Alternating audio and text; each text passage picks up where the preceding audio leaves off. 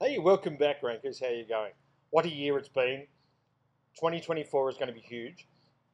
I said at the beginning of this year that we had to replicate ourselves to the team, and to a large extent, we've been doing that.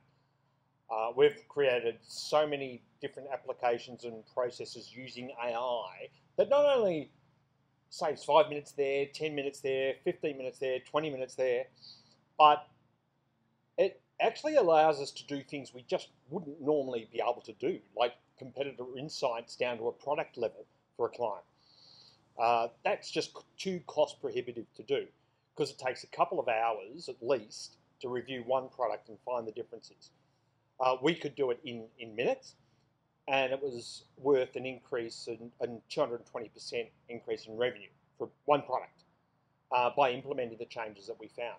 And they were just simple things that the client had been asked about around the product, but no one had had the time to go down and look at product descriptions and look at competitor product descriptions as well.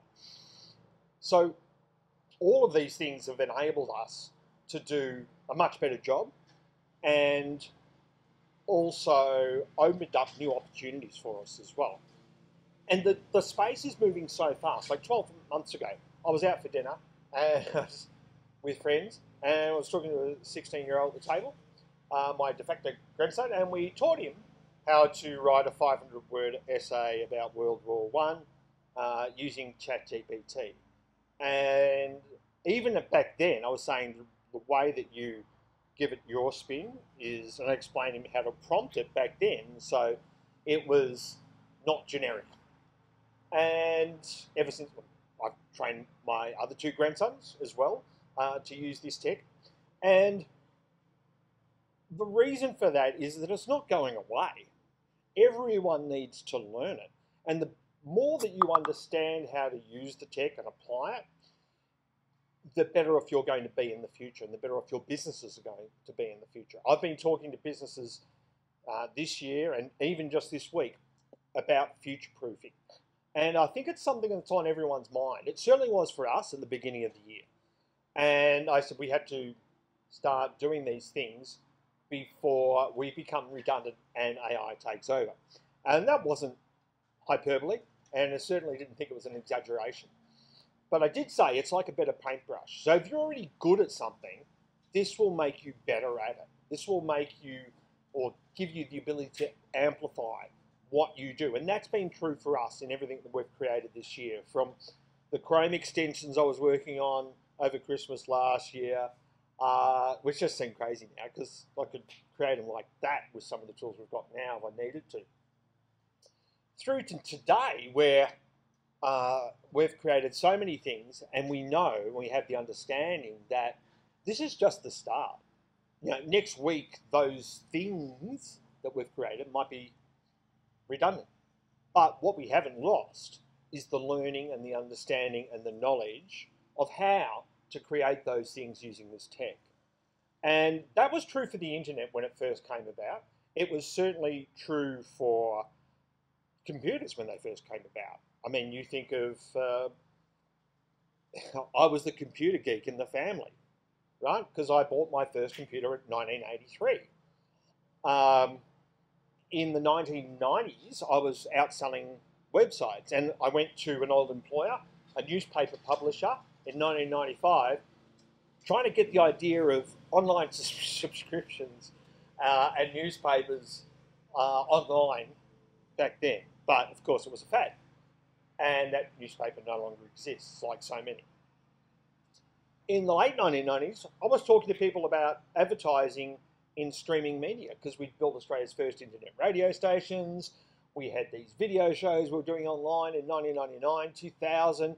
We did a webcast from Antarctica via satellite phone. Amazing, right?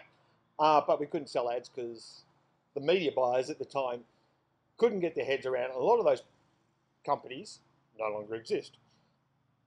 And the same is true with this. It's the more you understand it, the more literate you become in how to use it and how to apply it, then the better you're going to be at it. Just this week, we've seen so many things evolve. We've had Channel 1 AI have released a 22-minute newscast that has been generated completely with AI, including all the newscasters, the voices. Yes, it's creepy, but for me, it's like, well, at least we know they're sock puppets, right?